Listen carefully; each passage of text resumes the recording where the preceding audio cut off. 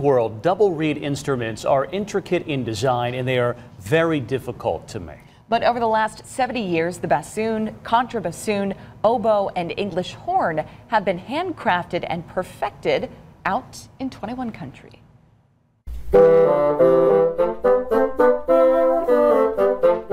We're just a little unassuming factory, but we make these really special, really niche musical instruments that are treasured by the musicians that play them all over the world.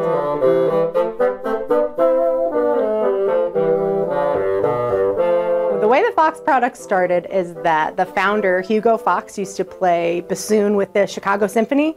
And when he retired in 1949, he decided that he was going to move back to his hometown and fulfill his dream of building bassoons in America. We do just about every step of the process here. That starts with getting in logs of maple that will process and to be turned into instruments. After the wood is aged for a very long time, we bring it into the factory, and it all starts in our body shop. And that is where we will mill the outside of the pieces to make them the correct shape on the outside, and we'll ream the inside of the pieces, and that is how we get our bore, which is the inside of the instrument, which really affects how it plays and how it sounds. So in our tone holing department, we put basically all of the holes that the sound will come out for the instrument, and also all of the slots where the posts will go, and that's how keys get held onto the instruments. Then we go into sizing, and that's where our craftsmen will go through and make sure that the pieces of the instrument are going to fit together properly. Then we put everything together in our finishing departments.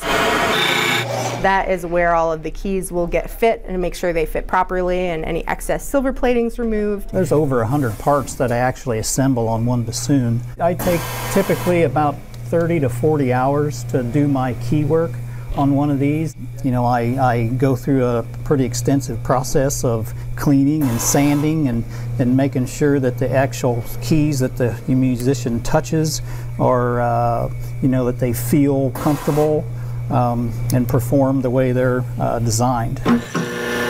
Lots of cutting little tiny pieces of cork and felt to be put onto the keys. So a lot of fine detail work to really bring it all together. At the end of our process, every instrument gets play tested by one of our in-house musicians, and then they will get packed up really nicely in a case and shipped out the door. So many different hands touch each of the instruments, so we have teams of 30, 40 people working on each instrument, just because there's so many different steps. So people will master their one step, like we have people that spend time working in the body shop and they're really good at sanding those properly, and people that make keys. So you have this team working together, and if anywhere in the line something goes wrong with the instrument, it's going to affect everybody afterwards. So even though we're making 7 or 8 bassoons a day, still for some of our models you'll have to wait 9+ months, and for our contrabassoons, it's often over a year to wait to get one, and it's because they are so specialized. People are willing to wait for these instruments that you can't get from anybody else. We're really proud that in this little unassuming factory we make these really complicated, really detailed, really high quality instruments just in South Whitley, where we have one stoplight and make world-class bassoons. I love that story. That's great. That was Daniel Beals producing, by the way. The cost of those instruments range from a couple $1,000s to more than 30 grand for the finest contrabassoon that can take you a year to get. In 2012, the Fox family sold the business to Tony Starkey, who continues to grow that factory in South Whitley today. Very cool. Yes.